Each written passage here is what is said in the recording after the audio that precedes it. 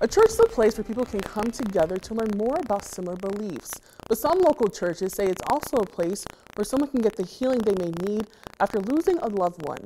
13 News reporter Alexis Carey shows us how a group of churches in the state line are coming together to do just that. He's the most wonderful person I've ever known. We were married for 48 years, have 3 great kids. Ray Nillis lost his wife Susan in August of 2013. It's a moment in his life, he says. It's something I'll never get over. But it helps to get through every day to know that there's somebody else that's going through it. Very difficult.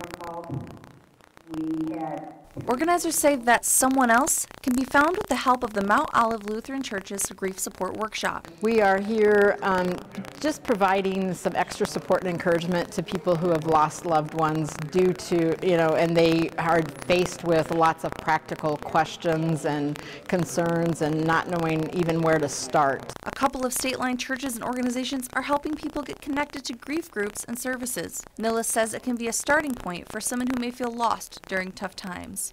Whether you can talk about it or not, to be with other people who've dealt with the same thing is just helpful. It's just, call it comforting or helpful or whatever you want.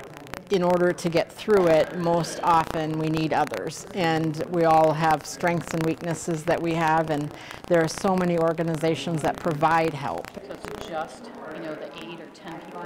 Nillis says he understands not everyone is ready to talk about their grief, but with his experience of taking advantage of these resources, he hopes others at the Grief Support Workshop will find what they need to make each day a little easier. Peace of mind and the ability to deal with each day that comes along and the ups and downs that'll come with it. Some state-line churches and organizations say they are dedicated to showing survivors that they don't have to deal with grief alone. For your 13 Weather Authority, Alexis Carey, 13 News.